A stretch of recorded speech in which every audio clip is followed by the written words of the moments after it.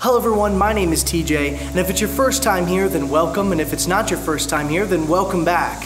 I'm making this video to share with you a brand new project I'm starting called Unworthy Ministries. For those of you who subscribe to me on YouTube, you know that we do a lot of different types of content on our YouTube channel, everything from vlogs and some funny videos and skits to ministry videos, music, and much more. One of the other things I've also noticed is that a lot of my viewership actually comes from Facebook, people who share the YouTube videos onto Facebook and then people find them that way.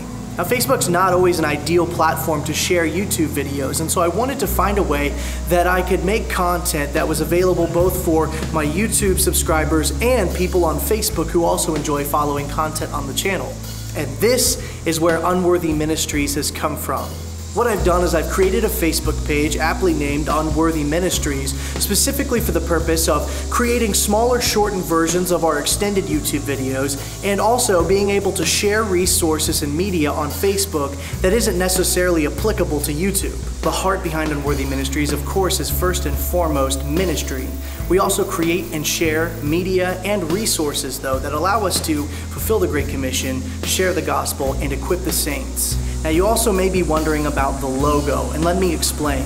In the book of John, Jesus prophesies that Peter is going to be crucified, and in external writings, some people claim that Peter was actually crucified upside down because he didn't feel worthy enough to be crucified in the same manner as a Savior.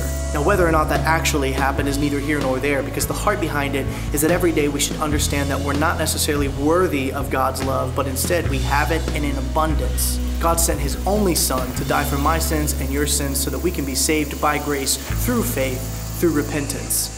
The idea of Unworthy Ministries is exactly that. We want to humble ourselves, understand that we're not worthy, but instead that we're chosen by God. We would love for you to join the Unworthy family. So if you're watching this on Facebook, I encourage you to go into the post, look for the YouTube link, go over there and subscribe, or if you're watching on YouTube, to go into the description, find the Facebook link to our page, and like it so that you can stay current with all of our content. That's all for now. Thank you all so much for watching, and we'll see you soon.